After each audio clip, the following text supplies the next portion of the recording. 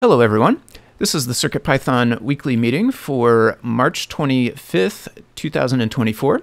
This is the time of the week where we get together to talk about all things CircuitPython. My name is Tim and I am sponsored by Adafruit to work on CircuitPython. If you are new and you don't know what CircuitPython is, it is a version of Python that's designed to run on tiny computers called microcontrollers. CircuitPython development is primarily sponsored by Adafruit, so if you want to support Adafruit and CircuitPython, consider purchasing hardware from adafruit.com. This meeting does get hosted on the Adafruit Discord server. You can join anytime by going to adafru.it/discord. We hold the meeting in the CircuitPython dev text channel as well as the CircuitPython voice channel. This meeting typically occurs on Mondays at 2 p.m. U.S. Eastern Time, 11 a.m. U.S. Pacific Time, except when that coincides with a U.S. holiday. And in that case, typically it will get moved to the Tuesday, or rarely on occasion it will be skipped. But the calendar, which is linked in the notes doc, contains all of those details. So if you would like to add that to your calendar app or download it to your desktop, you can do so using the calendar link that is in the notes doc. And the other thing that we do is whenever there is a change to the upcoming date or time, we will send out a ping over in Discord to the CircuitPythonistas role. So if you've got that role, then you'll get a ping in Discord whenever we change the date or time. There is a notes doc that accompanies the meeting and recording. You can contribute to the document beforehand. The final notes document includes timestamps to go along with the video, so you can skip around and view the parts of the video that interest you most. The meeting typically runs about 30 to 60 minutes. After each meeting, we'll post a link to the next meeting's notes doc to the CircuitPython dev channel over on Discord. You can always check the pinned messages there throughout the week to find the latest notes doc, and you are totally free to add your notes at any point throughout the week once that doc has been created and pinned. If you wish to participate but can't attend, that's no problem. You can leave hug reports and status updates in that document, and the host will read them for you during the meeting. The meeting is held in 5 parts. The first part will be community news. That's a look at all things CircuitPython and Python on hardware.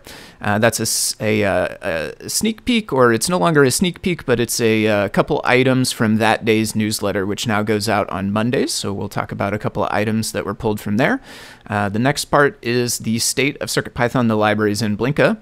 That one is a quantitative overview of the entire project. It's a chance to look at the project by the numbers, separate from our status updates.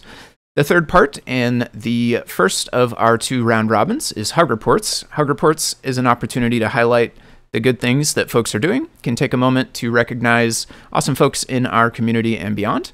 The fourth part is Status Updates. Status Updates is an opportunity to report on what you've been up to. Can take a couple of minutes, talk about what you've been doing in the last week since the last meeting, and what you plan to do over the next week until the next meeting.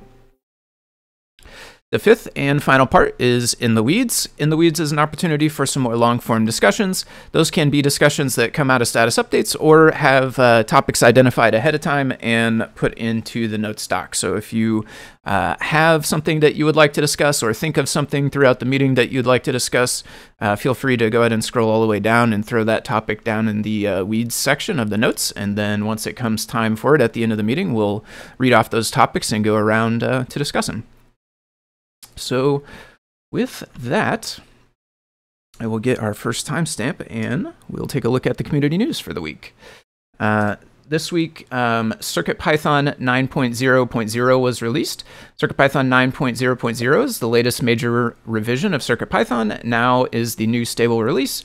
You can check out all the new features, and there are links here to the Adafruit blog, as well as the release notes on GitHub, and it looks like a post that was covering this fact on Tom's Hardware. So check that out if you would like to learn more. I think there were a couple items mentioned last week, so I didn't get out the bulleted list of anything, but the release notes will contain those details for anyone who is interested.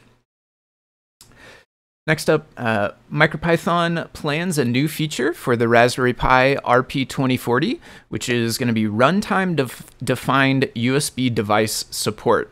MicroPython is planning this new feature for the Raspberry Pi RP2040, runtime-defined USB device support. It's expected to land in 1.23, and there are links here to Hackster.io and the documentation. Worth noting, it's very, very early stages, and it's relatively low level from what I understand. You need to have some knowledge of the inner workings of USB, most likely.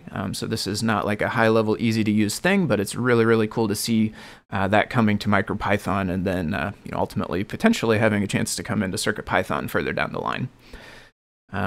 Next up, the project of the week this week was a desktop lunar display. Lauren Underwood completes her desktop lunar display, which uses a Raspberry Pi Pico W programmed in MicroPython. There are some links here to Element 14, Raspberry Pi, I guess probably just raspberrypi.org or something, yep, YouTube and GitHub, so check that out. And I grabbed this one. There are pictures of it in the newsletter. I did not copy those over to the notes, but if you haven't seen this, do check out the newsletter, and in particular the video as well over on YouTube. This is a really, really cool project that visualizes the phases of the moon using an actual I think it's 3D printed, or if not, just built up, craft style moon piece, and then a light behind it that kind of rotates to show you the size of the moon. I thought it was a really, really cool project. So check that out if you haven't seen it, if you didn't catch it in the newsletter. And then the last of the newsletter items for today that caught my eye was a UC8151 MicroPython driver. This is a MicroPython driver for the Badger 2040 e-ink display. This is a new driver that was released. There are links to GitHub, to the driver directly, as well as a post on Twitter about it. And the really, really cool thing about this one that caught my eye is this driver supports 32 levels of gray. So you can actually achieve some really amazing kind of photorealistic style stuff. Obviously, it's still limited to some extent, but you can achieve some really neat looking effects. There is a picture here that I clipped from the GitHub, I believe it was, showing an example of a black and white photo that just looks really great for an e-ink screen, definitely. So that's super exciting as well. So all of these items have been from the Python on Microcontrollers weekly newsletter, which is a CircuitPython community-run newsletter that gets emailed out every Monday. The complete archives are available at adafruitdaily.com. It highlights the latest in Python on hardware-related news from around the web, including CircuitPython, Python, and MicroPython developments. To contribute your own news or projects, edit next week's draft on GitHub. There is a link in the notes doc to that. You can submit a pull request with your changes, or if you would like, you can also email to cpnews@adafruit.com or tag a post with hashtag CircuitPython on Mastodon, Blue Sky, or Twitter, now known as X. Thanks, as always, to Anne, of course, for all of the wonderful items that come to us each week in the newsletter. All right, so let's get the next timestamp. And next up is going to be the state of CircuitPython, the libraries, and Blinka. This section is a quantitative overview of the entire project. Gives us a chance to look at the health of the project separate from our status updates. We'll talk about the project overall and then separately discuss the core, the libraries, and Blinka. So first up are the overall stats for the week.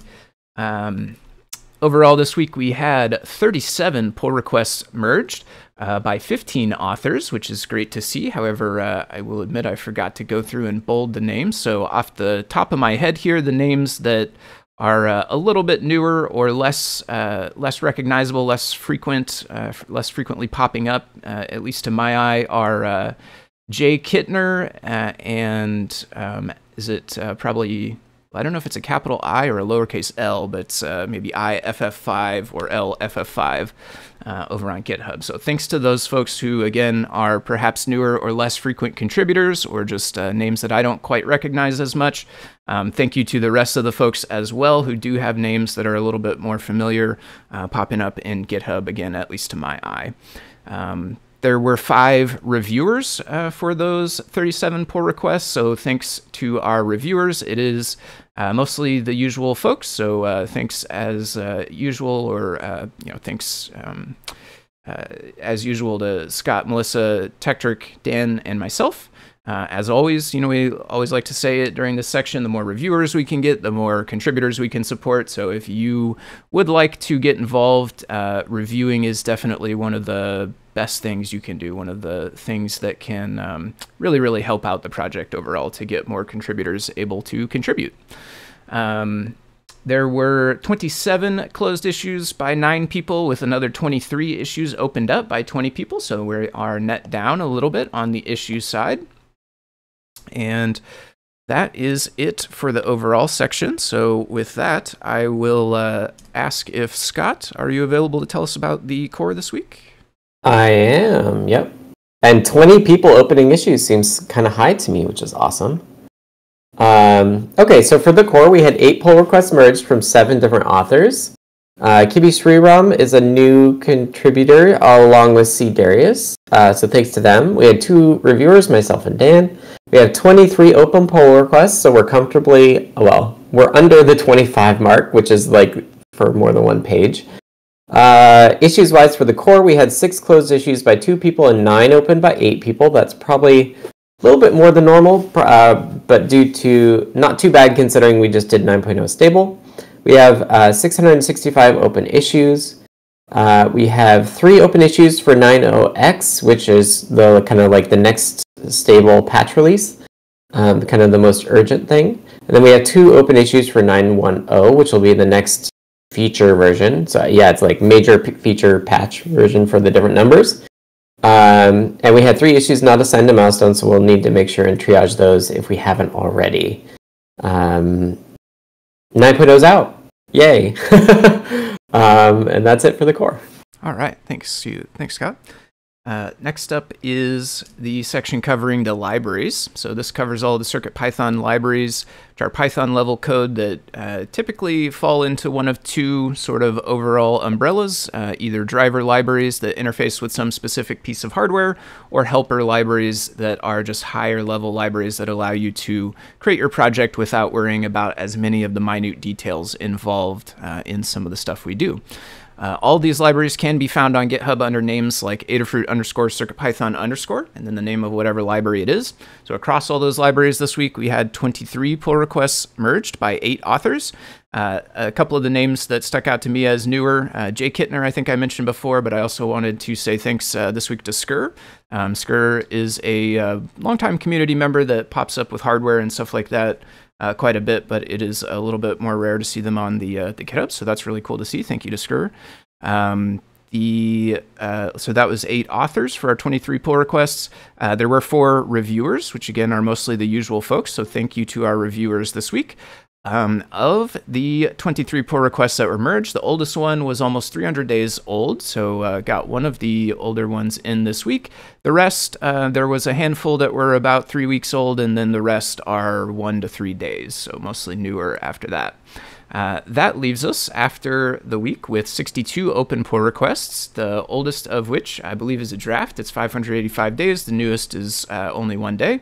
And over the past 7 days, we had 16 issues closed by 9 people, with 9 new issues opened up by 8 people. So net down a little bit on issues in the libraries. That leaves us with 737 open issues, and of those, there are 18 of them that are labeled Good First Issue, which you can find over on circuitpython.org/contributing. Before I tell you about that, I will mention, too, I did see ahead in the weeds section, there's some discussion on this, so if you're interested in these Good First Issue ones, you might stick around to listen to the weeds discussion today. But let me tell you about circuitpython.org/contributing now. So if you are interested in contributing to CircuitPython on the Python side of things, head over to circuitpython.org/contributing. There you're going to find a list of open PRs and open issues. If you're looking to contribute, that's a great place to start. If you are interested in reviewing, check out the list of open PRs. Take a look at the code for the PR. If you've got the hardware for it, go ahead and give it a try. Otherwise, just look for the syntax and spelling, etc. You can leave a comment over on GitHub letting us know that you have looked at it. And once you're comfortable with doing that, we can get you leveled up to the review team. So you can leave official reviews over on GitHub, although comments are appreciated just as much. If you are interested in actually getting your hands dirty, contributing some code or documentation, you can head over to check on the open issues. There is a drop down at the top of the page that you can use to sort by the labels on those, which is how you can find those good first issue items. Those ones are intended to be items that are good for folks who don't have as much experience, maybe haven't contributed to CircuitPython or any Python projects before. So these are identified as, hopefully not requiring as much in-depth prior knowledge. So those are good for that. And if you do find yourself wanting to contribute but are having trouble with some step or don't know what to do next, we do have guides covering the process of contributing with Git and GitHub. Also, we have loads of folks on the Discord who are available and more than willing to help you out. So if you are trying to contribute and having trouble, check out the guides, join us on Discord, ask questions. There's going to be folks who are more than happy to help you be able to contribute no matter what skill set you've got. So thanks as always to everyone who does that. In library PyPI stats for the week, we've got, let's see, 136,279 PyPI downloads across the 325 libraries, and the top 10 list is listed here in the notes doc. One thing interesting to note, Connection Manager has actually cracked the top 10 already, so that's really cool to see. Relatively brand new library up there. The list of libraries that are updated or new in the last 7 days is also here in the notes doc. I'll call out the ICE Python library over in the community bundle. That's a new library for interacting with some, I believe, FPGA types of hardware. I'm not 100% certain though, but it looked pretty cool to me. And then update-wise, we've got GPS RSA and looks like another hardware driver for the AT42QT that was updated. With that, I will send it over to Melissa to tell us about Blinka. Hello, so Blinka is our CircuitPython compatibility layer for MicroPython, Raspberry Pi, and other single-board computers. And this week we had 6 pull requests merged by 4 authors and 4 reviewers. There are currently 6 open pull requests amongst all the repositories. There were 5 closed issues by 2 people and 5 open by 5 people, leaving a net of 86 open issues. There were 17,567 PyPI downloads in the last week, 12,271 PyWheels downloads in the last month, and we are at 132 supported boards. And that's it. All right, thanks, Melissa. And next up is our Hug Reports section. So Hug Reports is a chance to highlight folks in the CircuitPython community and beyond for doing awesome things. I'll start, and then we'll go down the list alphabetically as they appear in the notes doc to give everyone a chance to participate. If you're text only or you're missing the meeting, I'll read your notes when we get to you in the list. Otherwise, I'll call on you and you can read them aloud here in the Discord. So I will get us started once I take a timestamp. There we go. Hug Reports from me this week. Thank you to Kevin T on Discord for helping folks out in the Help with CircuitPython channel. Thanks to DJDevon3 also for answering questions, helping people, and even going so far as to reproduce issues that are brought up over in the Discord. All very much appreciated. Thanks to TechTrick for reviewing some, I should say, a handful of circup instruction README fixes over the past couple of weeks. Really appreciate that. Thanks to Justin this week for trying out the effort to switch the libraries over to Rough and submitting some PRs with the initial changes for that. I really appreciate Justin digging into that. So with that, I will send it over to Dan H next, and then DJDevon3 will be after that. Okay. Thanks to Justin, who's doing a lot of rough experimentation, and thanks to everybody who kibitzed on this in Discord. And we'll talk about that more in the weeds. Thanks to GitHub user Vladak, who's been looking at a number of pertinent issues, pointing out problems, and has submitted PRs, some of which they reminded us of, and I reviewed. They're in other libraries, not necessarily CircuitPython. Thanks to Scott for moving ahead quickly with ESP IDF 5.2.1, which fixes problems. That's really good. And thanks to Jeff for spending a lot of his time on floppy drive support, which is not CircuitPython, and yet he's dedicated to working on that as needed. Okay. All right. Thanks, Dan. Next up is DJ Devon, and then Jeff after that. Thank you. I have a lot of hugs this week. Hug to Foamy Guy, TechTrick, and Dan H for guidance on opening and closing some issues this week, as well as helping with Git issues. Hug to Melissa, Foamy Guy, and Dan H for looking into an issue with the CircuitPython RSS feed. A hug to Foamy Guy for having to review 16 PRs I made to Adafruit request library this week, and he probably woke up to 5 more this morning. Hug to whoever came up with the warning implementation for the new display bus types. It really helped transition my project from 8.0 to 9.0. I don't know who came up with that idea, but it was awesome.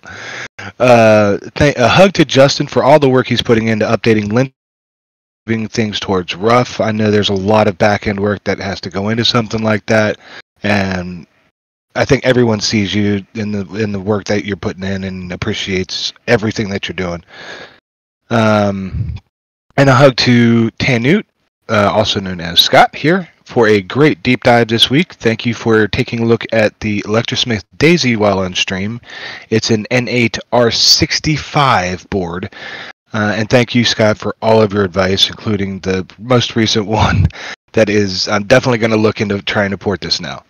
And to Katney for being around this week. It's always nice to see when she's participating and to see her pop in. That's it. All right. Thanks, DJ Devin. Next up is Jeff, and then it'll be Justin after that. Oh, hey. I just wanted to first give a group hug and then specifically mention some folks who are reporting and testing on an issue filed today or last night about SO reuse adder not being available on the PicoW. And that's GitHub users Studio Staff, Anecdata, and DJ Devin 3. Yeah, that's what I got. All right. Thanks, Jeff. Next up is Justin, and then after that will be Katney. Yeah, excuse me. Just wanted to give out a hug report to DJ Devin 3 for all the updating he's doing to the request examples. When I made that change to Connection Manager, I did not spend the time to kind of update all of those, and so he's been just plowing through those, which is awesome to see. Also for Anecdata for making the ESP 32 SPI more like the other radio libraries, which is something that I'm hoping to work on as well. And then a hug to all the people that kind of helped talk to me about linting over the week. That allowed me to kind of open up some PRs over the weekend, and that we'll talk about towards the end of the day. Thank you. All right. Thanks, Justin. Next up is Katney, and after that will be Maker Melissa. Hello. All right, my first hug report is for you, Tim, for helping work through figuring out some weirdness on display I/O with an e-ink display. To Scare for teaching me a bit about capacitors today, and also for offering to try to test an issue I ran into, but not having enough LEDs. Still, I appreciate that you were trying to do that. And also to Tyeth for answering a number of questions for me over the past week or so. That's what I got. Awesome. Thanks, Katney. Next up is Maker Melissa, and then Scott will finish us out after that. I wanted to give a hug to Dan for quickly reviewing my Blinka Display IO PR. To Jeff for a PR that sorts the RSS feed boards. He kind of went through into a huge formatting on all the different boards and stuff. To Katney for a nice chat last week, and group hug to everyone else. All right, thanks, Melissa. And next up, and rounding out the hug reports, will be Scott. Hello. For me, a hug to Paul and Todd for the bootloader show about the CircuitPython 9 release. I just listened to it on my walk into work today. It's a podcast, if you don't know, that they do. Hugs to Henry Gabb and Peter Fox for the encouraging comments on the ESP BLE issue. I thought I'd highlight those because a lot of times when people convey that they are excited for something, they do it in a way that makes me not want to work on it by being kind of demanding. But these two chimed in when I mentioned on it and actually were encouraging. So I wanted to highlight that and thank them for that. Lastly, thanks to Kyle Moore and URE on GitHub for adding new boards to CircuitPython. All right. Thank you, Scott. And that is it for the hug reports. So next up will be status updates. Status updates is our time to tell folks what we're up to individually. I'll start, and then we'll go through the list alphabetically. When I call on you, you can take a couple of minutes to talk about what you've been doing in the past week since the last meeting and what you'll be up to until the next meeting. This is also an opportunity to provide tips and tricks relevant to what people are working on. If a discussion does get too long for status updates, we can move it down to in the weeds to expand further. So I will get us started after I take a timestamp. There we go. I have been working on updating the Learn Guide code and pages that reference display.io stuff, in particular the 9.0 changes to the API. The code and the pages are done as of this morning. Next up is library example code, which does get embedded in some guides, and I noticed there is a note about that in the weeds as well, so we'll talk about that a bit more later on. I also did a bit of tinkering locally with CircuitPython.org, specifically to the RSS feed to change, to sort the order that the RSS feed appears in, but also to try to fix the images, which I noticed when I was testing the sort order that the images weren't rendering. It was interesting to work inside of, I think it's called Liquid, the templating engine, which is not something I'm super familiar with, but it behaves pretty similarly to one that I am. So it's always fun to dive into the .org website and play with that a bit. One of the other things I've been working on is RSA encryption. I've submitted a few PRs to Adafruit RSA. Specifically, I've been trying to work on integration between the Adafruit RSA library on the back end of an HTTP server running on a microcontroller like ESP32S3, and then using JS Encrypt module on the front end page, which is hosted by that server. I was initially having a bit of trouble of this, square hole round peg variety, because I was trying to use this JS library in a way that it wasn't really meant to, by trying to get rid of module importing and exporting. I did eventually give up that fight and had some success on delivering the public key via cookie from the server, encrypting a message with it in the front end, sending that message to the back end, and then successfully decrypting it in the back end with the private key. So that was really, really cool to see. After a lot of failure, I finally managed to get that, which I'm super stoked about. I did start trying to integrate that with the larger project that I've been working on, which is on the Cardputer device, and it's kind of a messenger project that allows different users to send messages back and forth between the handset. I started having all kinds of weird memory errors and other issues that were very difficult to troubleshoot and not being reliably reproducible. So I kind of am getting the sense that my original plans might be just too big. So I am brainstorming like what parts of it I'm okay with cutting out to get down to something much less complex to try to get rid of some of those issues. And then the other thing that I've got listed to work on this week is some e-ink display testing and to start building out a basic tic-tac-toe game that will run on e-ink displays. And that is what I've got. Next up is Dan H, and then DJ Devon 3 will be after that. Okay, thanks. All right. So as everybody knows, I released CircuitPython 9 Final last Monday evening. Thank you to everybody who worked on that over the past year, basically. I updated some guides that referred to 8 things that are gone from 9.0 or deprecated, particularly like using .show in display.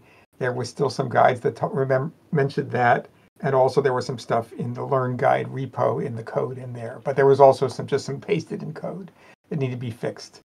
And if you notice anything like that, just note a feedback item in the guide, and we'll try to get to it. And since 9.0 was released, there have been various reports of issues. And so I've been investigating those and triaging them. Some of them are real, some of them are not. Thanks to Jeff for fixing the SO reuse adder, which was not implemented in PicoW. And there was also an interesting problem with pin sleep support. We went to ESP IDF 5.13 in the last few weeks of 9.0, and it turns out that broke pin sleep wake up, but it's fixed in 5.2.1, so it'll be fixed in 9.1 something. And so I'm also, besides fixing all these bugs and researching the bugs, I'm working on some changes for 9.1 as well, because we have plenty of issues in that milestone. All right, that's it.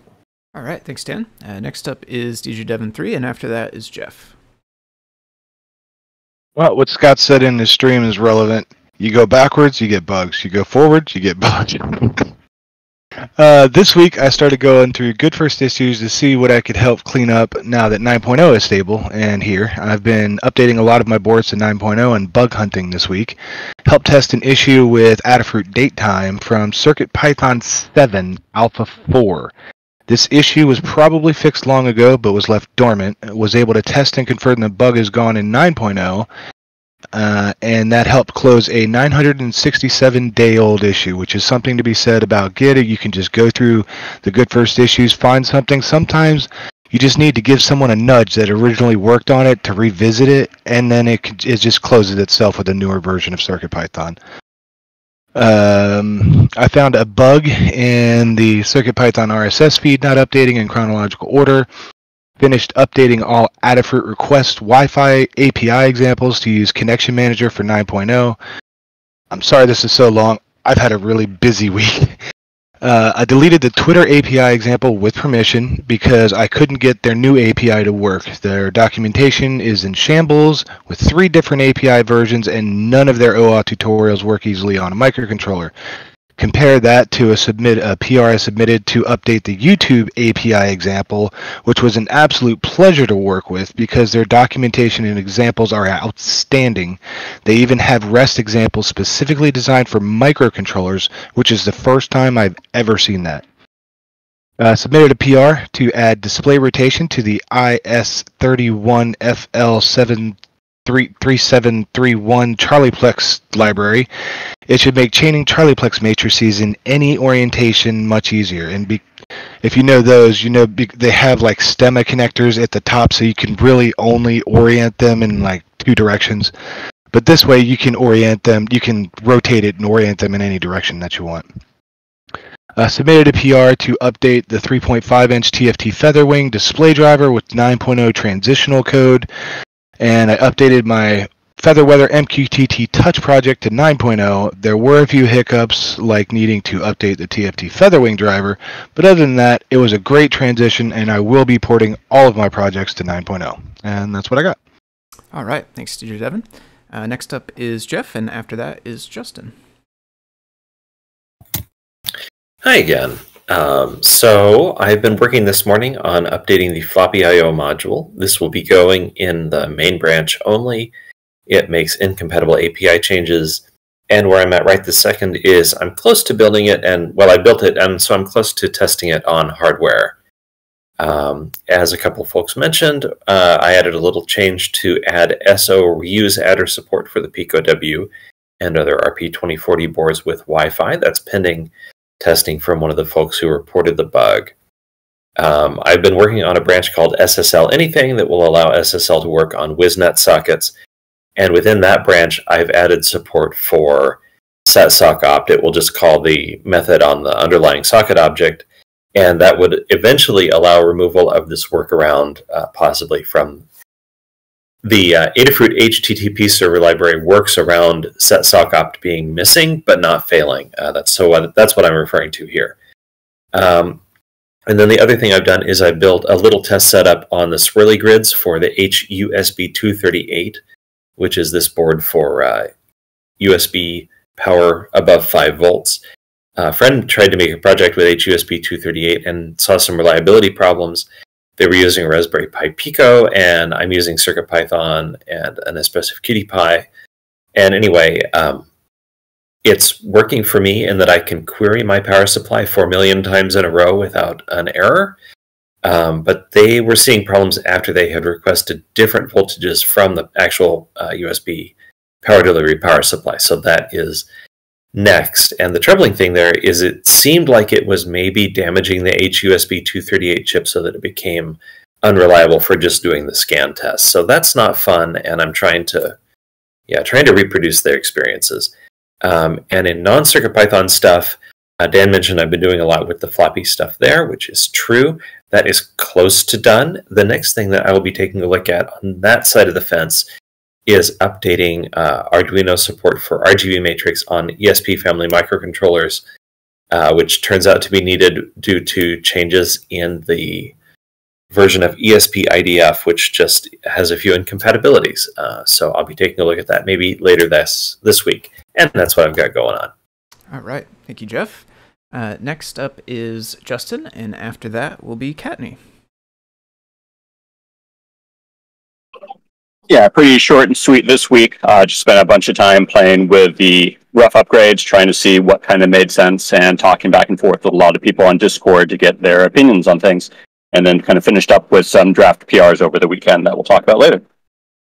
Awesome. Thanks, Justin. And next up is Katney, and after that is Maker Melissa. Hello.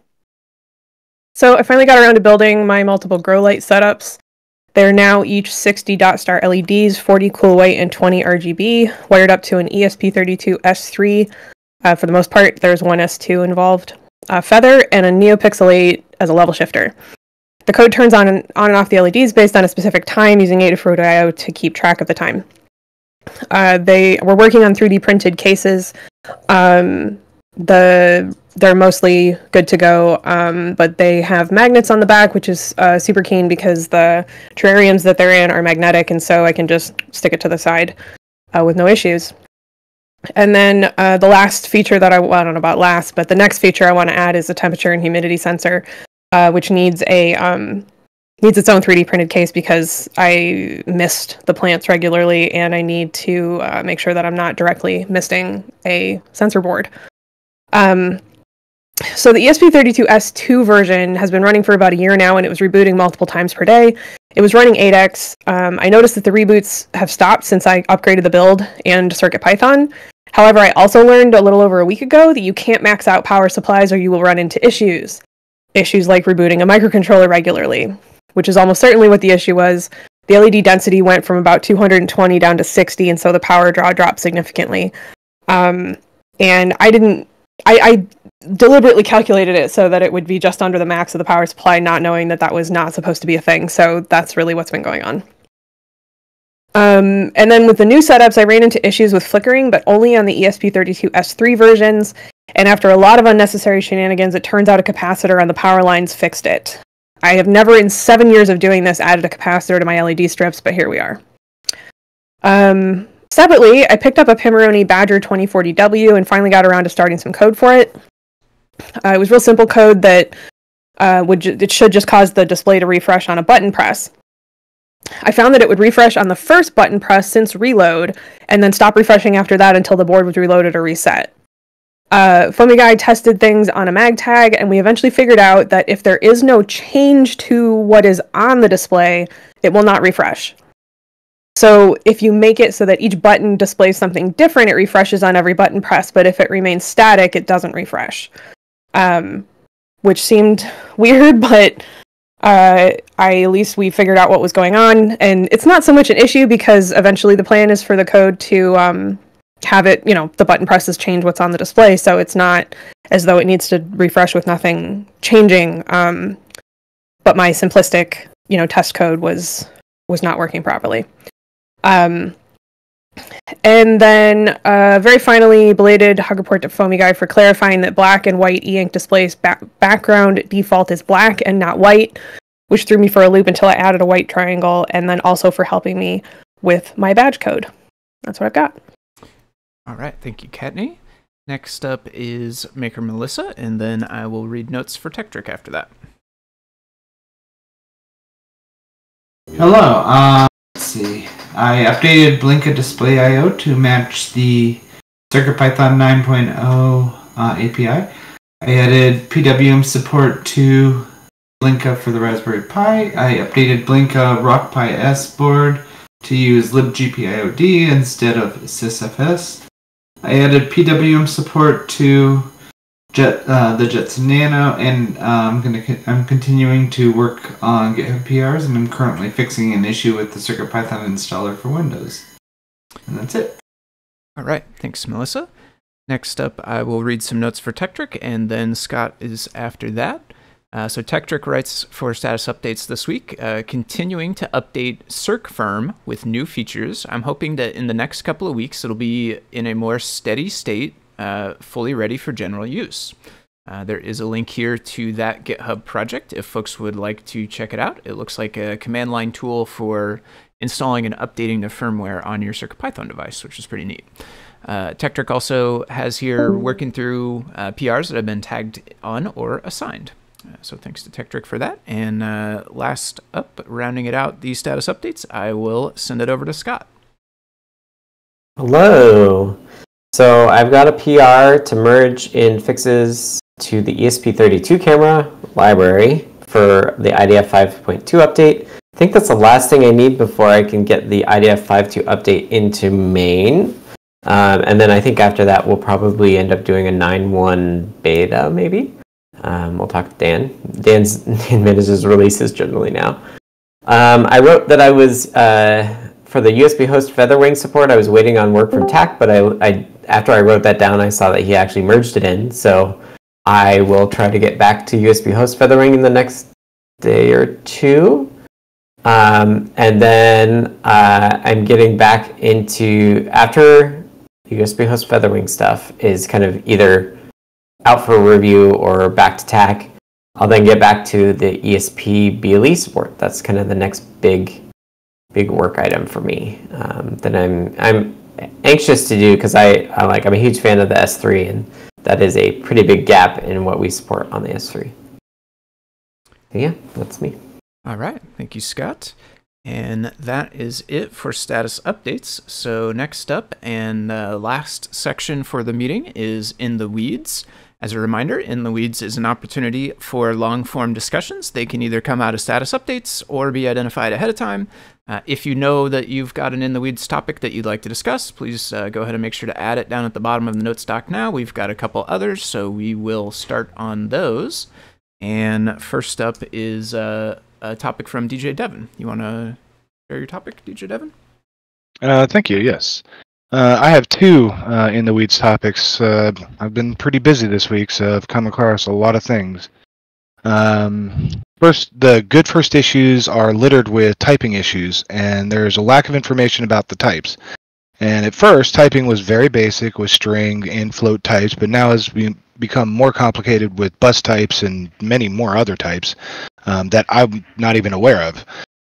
With documentation listing the different types possible, without documentation listing the different types possible, in my opinion, typing issues are not within the realm of good first issues for beginners anymore. Tektrick is taking on updating the typing repo with some examples, and I'd like to see more documentation on typing become beginner friendly again, as it's becoming more infused with CircuitPython development workflow. And that's open for discussion.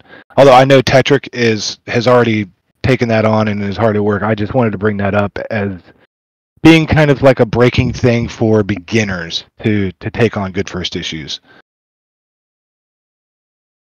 Is it? Yeah, I would, and as Dan writes here as well, that we do want to remove the tricky typing ones from good first issues, and I think we did do a pass on that at one point, but it sounds like it's probably time to do that again. I do think that is basically it for the good first issues the last couple of times that I've looked through them. It hasn't been necessarily this week or last week, but the last time I went through them, I think this was basically the bulk of them. So I will say we could go through and remove them. I definitely agree that the ones that are left are probably not so much good first issues at this point, because all of the easy ones have thankfully been knocked out, honestly. So we could remove those. I would kind of caution that basically will leave us with none. I think it would be good if we can maybe try to identify something else that maybe is a good first issue. I would love to have something to be able to point folks towards who do want to get involved but don't have as much experience. So that would be one of my takeaways from that topic, is maybe we could try to brainstorm as a group what might make good first issues to add after we remove these. But yeah, I would say maybe we should plan on going through and removing all the ones that are left, unless like we happen to see any that are actually super duper easy. Although I doubt that there are going to be any that are really in that column left at this point. So there are 33 good first issues in all the repos right now. Another thing that I'd like to bring up, maybe I'm misunderstanding good first issues with good beginner issues. Mm-hmm. It was always my assumption that good first issues were supposed to be like beginner friendly. Yeah, no, I think that's correct. Yeah, I look at them as the same, basically. Good first issue, good beginner issue, I feel are essentially the same. Yeah, and PyCon did knock out a lot of them. Because I was working on some from PyCon, and like somebody at PyCon would knock one out as I was working on one. That was actually pretty cool.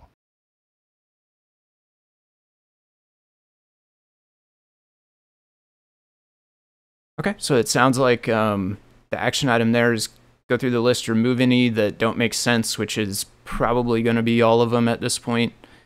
And then we can maybe try to brainstorm some, or maybe eventually try to rework our wording during the meeting or the filters on the site and stuff. I just worry it will be a little bit awkward if we are sitting at 0 for too long, if we're still saying stuff like that each week in the meeting and having the filter on the site and stuff. So, well, I like the typing issues. As long as there's documentation to support that, then a beginner can go in. And I still honestly consider myself a beginner, so I can go in. I mean, I think the problem as long is, as I know all the types.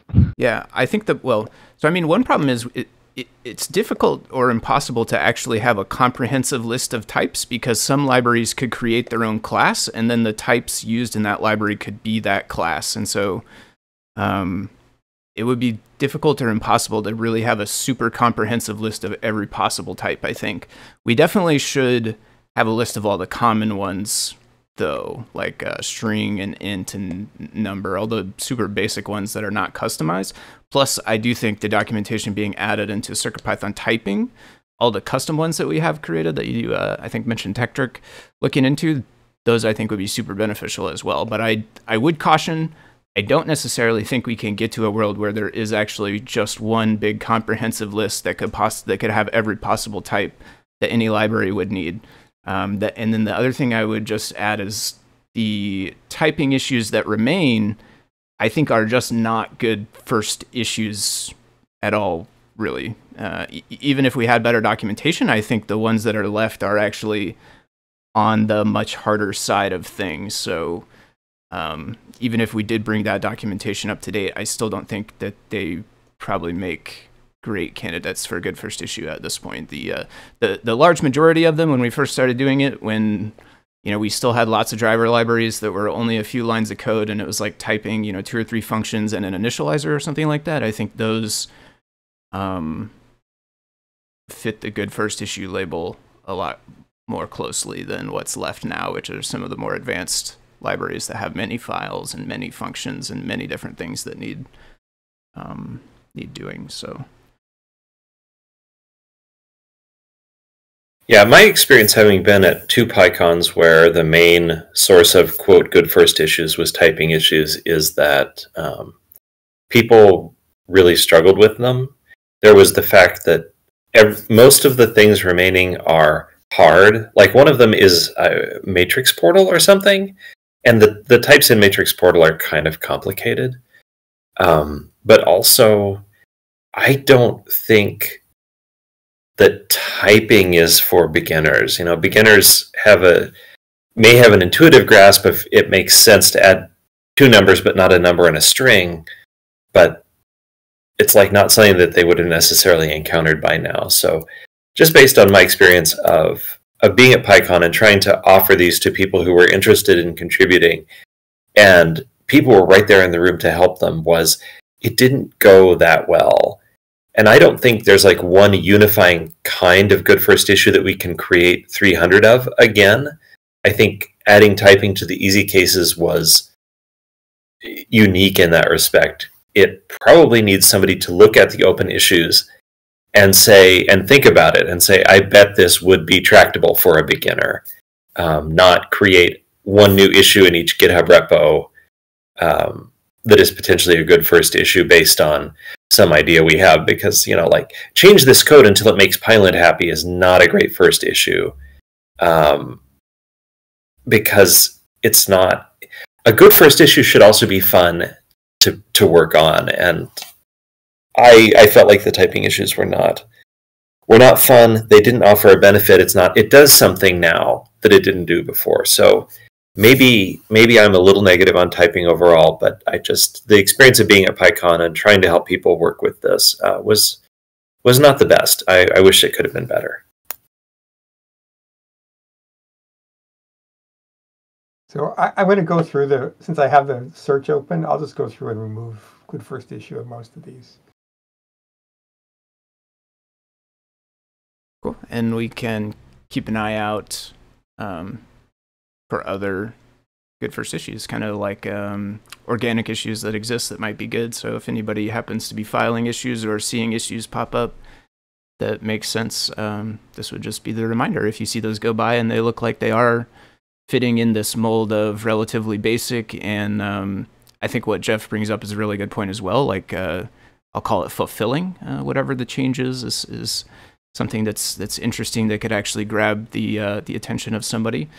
Do feel free to either add that label if you've got the capability to do so, or if you don't have access, I don't know what rights that requires in GitHub or whatever, but if you just leave a note in CircuitPython dev, somebody can definitely get to it if you're not able to. So keep an eye out for those. Right. There's also, most of them were also labeled with Hacktoberfest, and I think I'll probably take that away also. Yep. Yeah, and the Hacktoberfest, we eventually, I think the first time we did it, we had it to where it was applied to individual issues, and then after that first time, I believe we changed it to where it's like tagged on the repo somehow now. I don't recall if it's a tag or a category or what, but there's like a repo level thing that controls that as well. So that can definitely be removed from the issues. And I'm not bothering, the ones that are closed already, I'm not going to bother to fiddle with, so obviously. Perfect. Yeah. Perfect. All right. Does anybody else have anything to add on typing or good first issue front? Or if not, I'll pass over DJ Devin for the next item. Okay. I ran into some display drivers not being updated in time for 9.0. If the 3.5-inch TFT Featherwing wasn't updated with at least transitional code, it makes me wonder what other displays drivers aren't 9.0 ready as well. So I'm sure that's probably something that you Adafruit folks are going through the process of looking into. And maybe I just came across one that hadn't been updated yet, or maybe there's many of them. I don't know. But it's something that I would like to bring up and bring your attention to.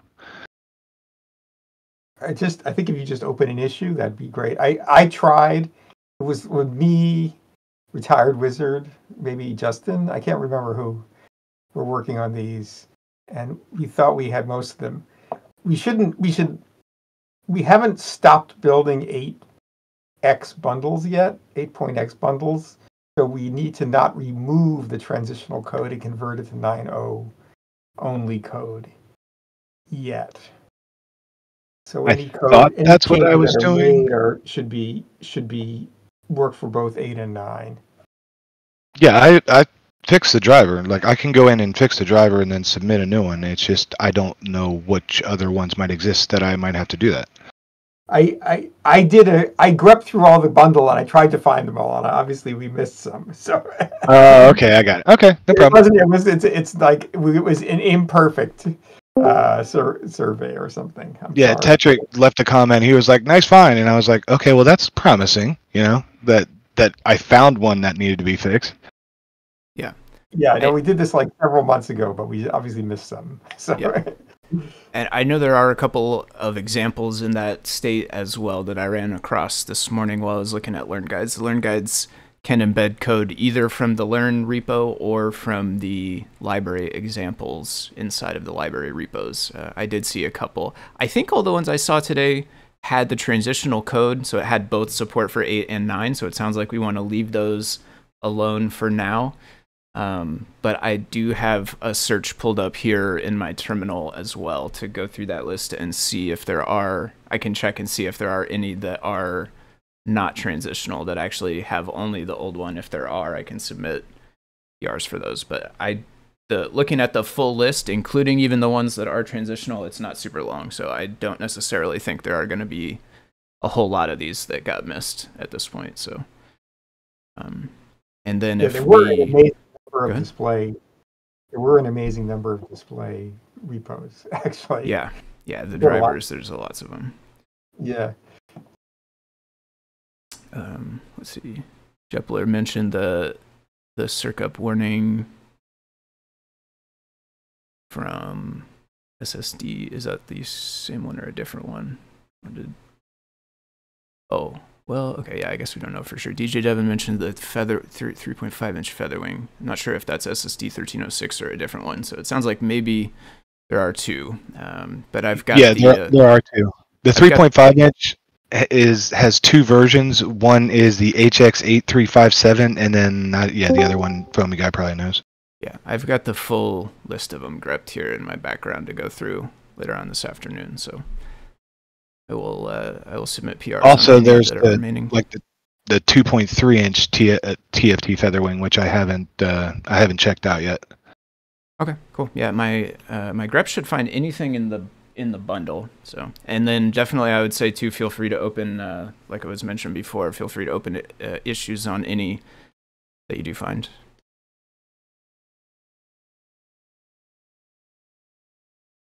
All right. Anybody else have thoughts or discussion on displays or updates to Display.io driver API type stuff? Going once, going twice. All right. I will hand it over to Justin next for the next topic. Great, thanks.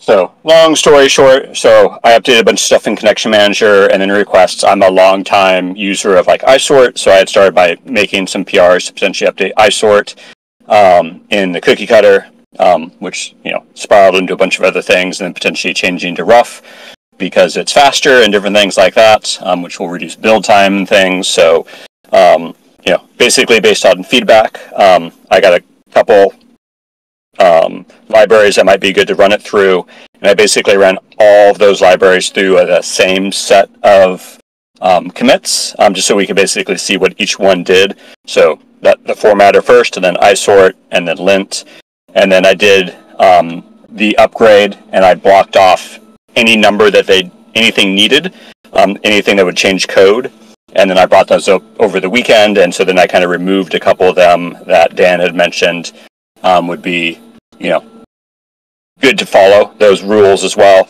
And then I finished up by adding the badge and the README just to kind of make things similar, because obviously if we're not using black, we wouldn't want that badge. And so for me personally, things I liked on it, so there's a lot of comments that get removed from the pilot stuff. The mass majority of the changes for everything happen in examples, just because typically the examples I see are made from other people, right? That they build out an example, like DDigiJeven3, for example. And this is to me where things like iSort and formatting and things come in handy, because then it helps everybody kind of have the same types of code. So when I picked a couple other random libraries, just looking at stuff, the more examples they had, the more, those were where a bulk of the changes were. So kind of at this point, the ball's back in, the Adafruit court to kind of figure out what they want to do. I'm happy to help. However, I know there was talk last week of doing commits directly to main, which I know I don't have privileges to do and such. And I know, other than Tetrick, most of the people here, I don't know if they want to go in depth on the comments they made to further down, or kind of where we think next steps or how we'd want to go about the next bits. Yeah, I'll read Tektrick's comment, who's not here. Tektrick wrote here in the notes doc, I think these are great changes. Whenever it's time to bring these changes over to the rest of the libraries, I can help with the Adabot patch. Can use one of the draft PRs to see how complicated it would be to patch, i.e. can Adabot do it herself, or will we need some extended tooling or some other scripts that will be available to do it for us in a more customized way. Tektrick also says, I'll handle flagging libraries that need work afterwards with issues. Well, that's all good stuff, and sounds like at least one person who's interested in helping take the next steps as well. Dan has a question here, which I think is definitely a good question. Is it, effectively, it looks like it boils down to, is it possible to put the rough settings inside of a separate file from pyproject.toml? Can that go into like a rough.toml or something that is specific to that. That way, anytime if we would want to make a change to that, it would be easier to patch since it would be on its own in a file, which presumably will end up being identical across all the repos, whereas PyProject will, of course, differ due to the different names and project repo locations and all that kind of stuff. It's like mostly formulaic, but still different. So if that can have a separate one, I would agree with the gist of what's written here, is that basically that would be probably the preferable way to do it. Do you happen to know, Justin, if Rough can work that way, or is it only PyProject.toml? No, it is. Yeah, so that's a statement. You can oh, put sorry. Okay, that's not a question. Okay. Yeah. I'm definitely in favor of that then, because I do think it will make it much easier if and when the time comes to make changes to that. Yeah, and I'm a PyProject type of person, so that's typically where I put all my settings, just because it's one spot. But definitely for you guys, since you have it across all the libraries, having that separate totally makes sense. Answering the other part of that, you could also have it in one of your other building libraries and have it use that every time. And then if that one changes, you'd open your PR and it would fail, at which point it'd probably tell you, oh, you should probably go update your rough settings local, in your PR to fix it. So that would be a choice whether or not that made sense for you guys, right? So, kind of like the thing that failed, the totally different project. I forget actually the project that was on that I helped track down, like the old issue. Like you could do that with both requirements and like the rough and things like that. And so tests, whenever they ran, always ran with a very specific version. And then if you had failures, it would help let the individual opening the PR know that their stuff was out of date. You can create a rule to check that and have it fail to tell you, hey, before you can open a PR, you actually have to go, this stuff needs to get updated first. So the question I had was, we have cases, Tetrick did this, he factored out a bunch of things into a common repo, which is pretty tricky to do, actually. It doesn't work in all cases. So the question is, could there be a common rough.toml which is referenced when you use pre-commit locally, not when you submit the PR? And I'm not sure how to do that, because can you set up the pre-commit install, for instance, so it fetches maybe it's not a good idea, but in other words, I want rough.toml to be a pointer to a factored out common rough.toml in the default case. Yeah, so you could do that typically. So when I've done things like that in the past, you run pre-commit with local installs, and so you would have rough potentially be a requirement, and so when you run it, you can run it yourself, and that way that pre-commit thing could actually have another pre-step. So it's almost like a pre-commit wrapper around rough that would do that download each time and things. Yeah. I don't know if someone's trying to do some level work offline and then they can't pre-commit, can't check their code because they're not online or whatnot, if that's a good thing or a bad thing. So maybe I'll ask Tetrick about this when they're online again. Yeah. About whether it's, because I know we've done this factoring out before, but it's mostly in terms of the CI the rather than stuff. That would be super convenient, though. I will give a plus one to that on my end. If that rough.toml could live in either the action CI library repo or a separate new repo that's like a centralized place for it, that way it could be downloaded before it runs, and then when and if there is a change to it, it's even easier than an Adabot patch, because then it's actually just go change it in one place and all the rest of everything. It goes against, without it being a submodule, it kind of goes against the philosophy of Git. Yeah. Is that your snapshot is your snapshot and it doesn't have external dependencies. Yeah. But I think I would mention that I don't necessarily look at it as a huge deal breaker if offline local pre-commit no longer works, because I think pre-commit, if you hadn't run it before, it's trying to install stuff anyway. So unless you've already done some setup, I don't think offline is going to work anyway. But it's I don't really easy to say pre-commit install. I do that all the time so that I avoid unnecessary commits. I mean, that's the whole point, is that it's pre-commit. Right. So, right.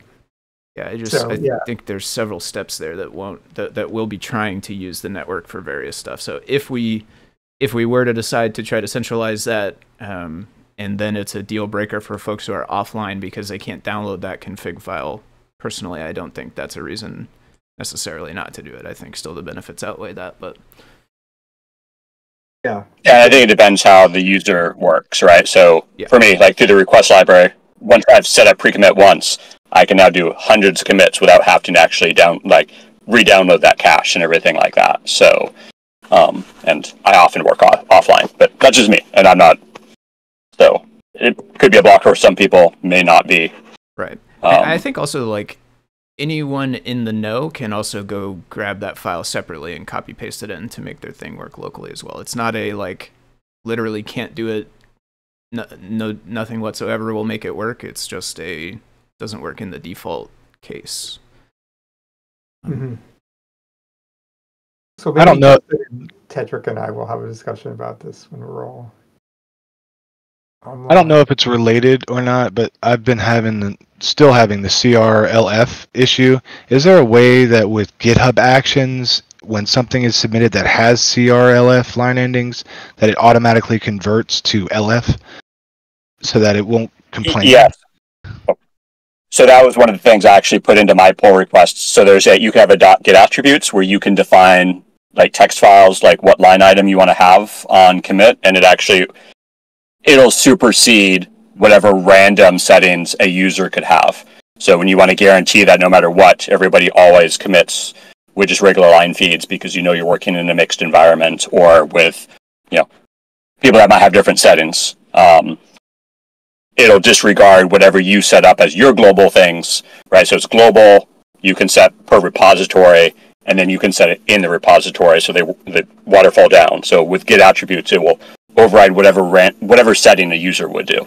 So I would have high hopes that that particular file also gets included when whatever we do for rough, because that way, when you do commits and things like that, it changes all the files, and that way everything gets back to sync to where it's supposed to be.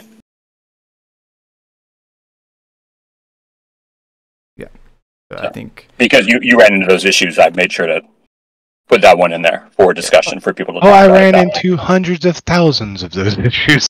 Yeah, I think not directly related to rough, but in the same PR where we were testing rough is the fix.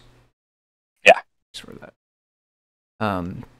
Scott did ask, are there any friendlier names for the checks? There's an example here like UP028. And Scott mentioned that Pylint has both. So like for folks that don't know, in Pylint, every particular Pylint rule has a specific name. It's given some ID. I don't know off the top of my head any of the IDs, but it's something formulaic like this with a couple letters and numbers.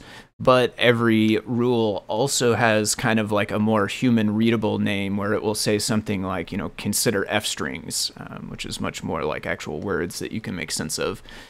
So the question is effectively, does rough have both of those types of names as well? The ID sort of computer legible one that doesn't mean anything to the person, and then also the human readable one that actually is a bit descriptive and tells you what it is. Tetrick has mentioned in here, I don't believe so, and linked to an issue over on rough. So it sounds like not yet, but maybe they have it kind of in their right. It's an open issue to add it. So I just subscribed to it and said, okay, like we could switch to it once it's supported. Like I'm not the first person to bring this up. Yeah, and I don't know, Scott, if you looked at my PRs, I wrote both. So I did the NOQA on the number, but then I actually wrote it out so anyone looking at the code would see what it actually was. It's definitely a lot wordier at that point. But yeah, we could search and replace at whatever point and require or ask users to do whatever method they wanted.